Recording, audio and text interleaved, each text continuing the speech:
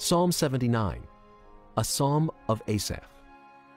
O God, the nations have invaded your inheritance. They have defiled your holy temple. They have reduced Jerusalem to rubble.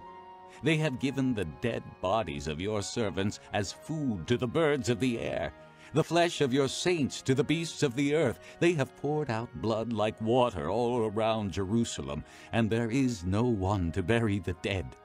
We are objects of reproach to our neighbors, of scorn and derision to those around us. How long, O Lord, will you be angry forever? How long will your jealousy burn like fire? Pour out your wrath on the nations that do not acknowledge you, on the kingdoms that do not call on your name, for they have devoured Jacob and destroyed his homeland.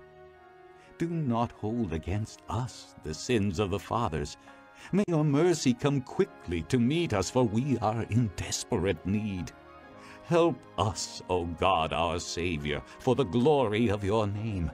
Deliver us and forgive our sins for your name's sake. Why should the nations say, "Where is their God?" Before our eyes, make known among the nations that you avenge the outpoured blood of your servants. May the groans of the prisoners come before you. By the strength of your arm, preserve those condemned to die. Pay back into the laps of our neighbors 7 times the reproach they have hurled at you, O Lord. Then we, your people, the sheep of your pasture, will praise you forever.